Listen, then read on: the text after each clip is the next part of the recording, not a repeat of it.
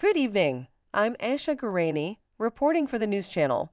Tonight, we delve into a concerning trend emerging in Portugal, a rise in anti-Semitic incidents that is causing alarm both within the Jewish community and beyond.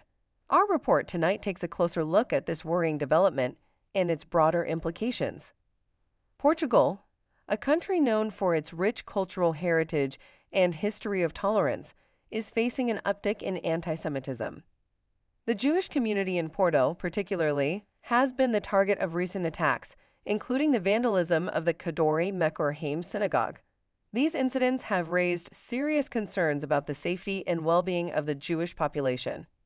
The spotlight has also fallen on Portugal's law granting citizenship to those of Sephardic Jewish descent. The process came under scrutiny with the naturalization of Roman Abramovich, stirring debates about the integrity of the application process and sparking investigations into alleged irregularities. In response to these challenges, the Jewish community of Porto has been proactive. They've established an anti-Semitism observatory and inaugurated the Jewish Museum of Porto to educate and raise awareness about Jewish history and the current struggles against anti-Semitism. As Portugal grapples with these issues, the question remains: how will the country confront and overcome this surge in anti-Semitism?